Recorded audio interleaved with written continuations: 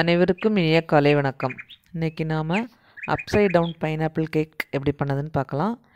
இதுக்கு பைனாப்பிளை வந்து 1/4 இன்ச்சு திக்னஸ்க்கு இந்த மாதிரி பீஸாக கட் பண்ணி எடுத்து வச்சுக்கணும்.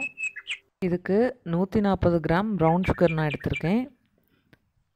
4 டேபிள் ஸ்பூன் பட்டர் வந்து ரூம் டெம்பரேச்சரில் இருக்கணும். 4 டேபிள் ஸ்பூன்னா 1/4 கப் வரும் மெஷரிங் கப்பில்.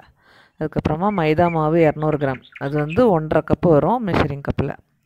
சுகர் வந்து 150 கிராம், அது வந்து உங்களுக்கு சுகர் கொஞ்சம் ஜாஸ்தி வேணும்னா 200 கிராம் வரைக்கும் போட்டுக்கலாம். பேக்கிங் பவுடர் 2 டேபிள் ஸ்பூன், உப்பு 1/4 டீஸ்பூன். இது வந்து பட்டர் வந்து நான் இன்றைக்கி சால்டட் பட்டர் எடுத்துருக்கிறதுனால உப்பு போடல. நீங்கள் வந்து அன்சால்டட் எடுக்கிறதா இருந்தால் 1/4 டீஸ்பூன் உப்பு போட்டுக்கணும். அதுக்கப்புறமா 1/2 கப் மெஷரிங் கப்பில் 1/2 கப்பு 120 ml பால், அதை எடுத்துக்கணும். டெக்கரேஷனுக்காக கொஞ்சம் செரியும் எடுத்து வச்சுருக்கேன். அதுக்கப்புறமா 2 முட்டையை மஞ்சக்கரு தனியாக வெள்ளைக்கரு தனியாக செப்பரேட் பண்ணி எடுத்து வச்சுக்கணும். இதுக்கு 9 இன்ச் ரவுண்டு கேக் ட்ரே எடுத்திருக்கேன். இதை வந்து நம்ம இப்போ பட்டர் வச்சு க்ரீஸ் பண்ணி எடுத்து வச்சிடலாம். இப்போ இந்த ப்ரௌன் சுகரில் 4 டேபிள் ஸ்பூன் பட்டரை போட்டு இதை மெல்ட் பண்ண போகிறோம். இந்த பட்டரும் சுகரும் நல்லா மெல்ட் ஆகி நல்லா மிக்ஸ் ஆகணும். அடுப்பை வந்து தீயை கூட்டி வச்சிடக்கூடாது. ரொம்ப சிம்மில் வச்சு நிதானமாக தான் இதை பண்ணணும். ரொம்ப தீயை கூட்டி வச்சா சுகர் வந்து கரிஞ்சு போயிடும். இப்போ சைடெல்லாம் இந்த மாதிரி நல்லா நுரைச்சி வர்றது வரைக்கும் நம்ம வெயிட் பண்ணலாம். அடுப்பை சிம்மிலே வச்சுட்டு நல்லா நுரைச்சி வந்தாச்சு. இப்போ அடுப்பை ஆஃப் பண்ணிடலாம். ஆஃப் பண்ணிவிட்டு நம்ம க்ரீஸ் பண்ணி வச்சுருந்த ட்ரேயில் இந்த கேரமலைஸ் சுகரை போட்டுடலாம்.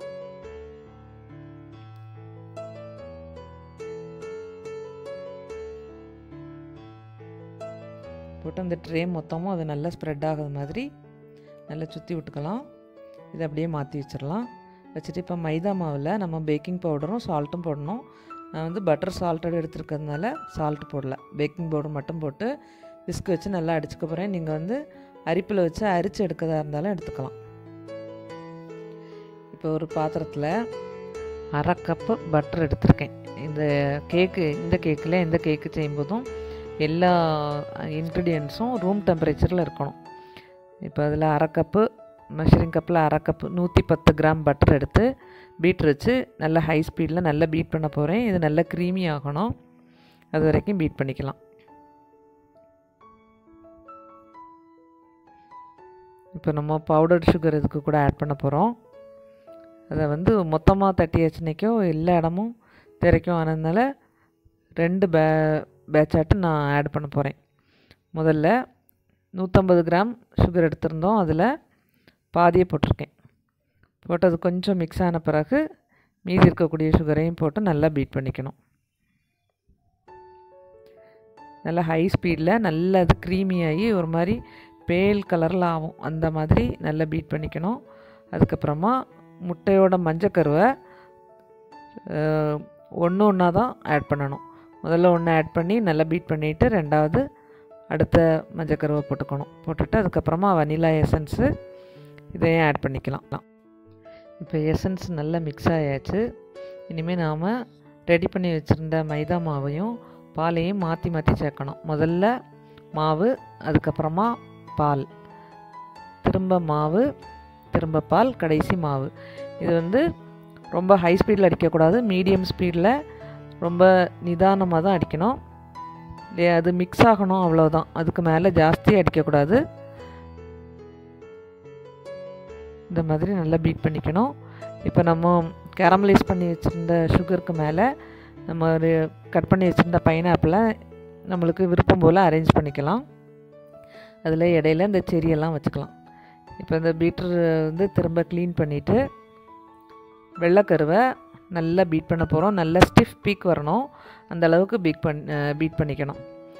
இந்த ஸ்டிஃப் பீக் வந்தாச்சுன்னா நம்ம பாத்திரத்தை எடுத்து தலைகீழ கமுத்துனா கூட அது வந்து கீழே சிந்தாது.